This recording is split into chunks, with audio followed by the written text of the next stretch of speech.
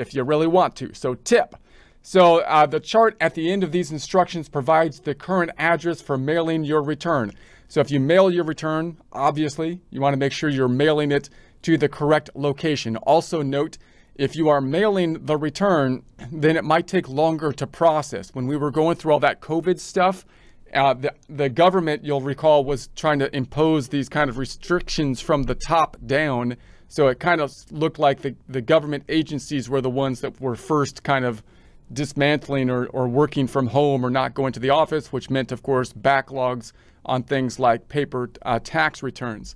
So even without that, however, now that we're back to kind of normal, they still kind of have backlogs, but they're kind of back to normal. It'll take longer to process the tax returns. That means that from a practical standpoint, if you're looking for a refund and you want it soon, then that might take longer. However, if you are not looking for a refund, or possibly if you owe them money, what are you trying to do in that case? You're just trying to avoid the penalties and interest. So maybe filing a paper return isn't too bad at that point, because as long as you pay them on time, then you're going to avoid the stick of penalties and interest. And if it takes them a while to cash your check and process your return, might not be as big a deal.